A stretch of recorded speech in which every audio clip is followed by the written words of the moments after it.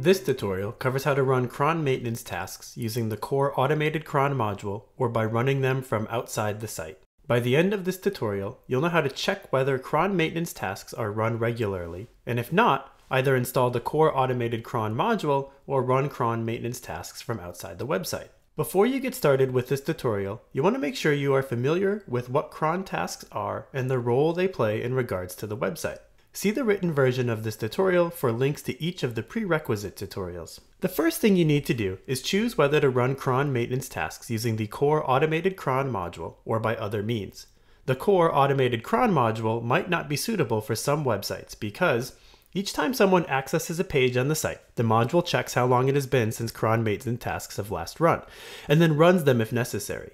If no one visits the website for a long time, cron maintenance tasks will not be run. Cron maintenance tasks are run after the page has been generated. This means there is less time for the tasks to be run before various server timeouts are reached. For example, PHP execution timeout. If this happens, the logs will show error messages that cron is unable to complete. There's a small scalability cost associated with the core automated cron module. This is because one of the web server's processes is occupied and can't serve other web pages until the cron maintenance tasks are complete. Alternatives include using the cron daemon or scheduled tasks in your OS, using a cron software as a service provider, or using a cron manager provided by your web hosting provider to execute a script that triggers the website's cron tasks, either by pinging a specific URL or using Drush. You can review the status report to see when cron maintenance tasks were last run. In the Manage Administrative menu, navigate to Reports, and then Status Report. You look for the section that indicates when cron was last run. If you installed the website using the core standard installation profile, the cron maintenance tasks might already be running via the core automated cron module. By default, these tasks are run about every 3 hours. If you want to use the core automated cron module, first make sure it's installed. Click on Extend and verify that automated cron is installed.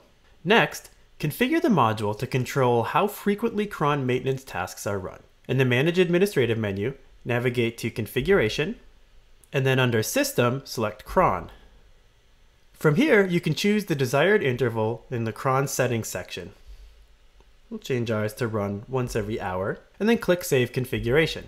Now your site's configured to run cron automatically at least once every hour. If you want to run cron maintenance tasks from outside the website, first, start by uninstalling the core automated cron module. Next, find the cron URL. This URL is shown on the cron configuration page, and it looks something like this. The URL of your website, /cron/some unique token. Whenever this URL is visited, cron maintenance tasks will run.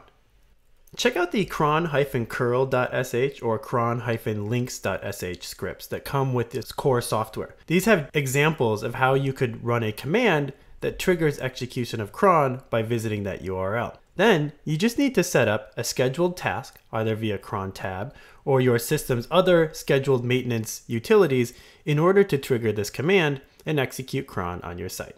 In this tutorial, we discussed some of the advantages and disadvantages of the automated cron module for running the website scheduled tasks. We demonstrated how to configure the automated cron module, and finally, we discussed some alternative ways to trigger scheduled tasks.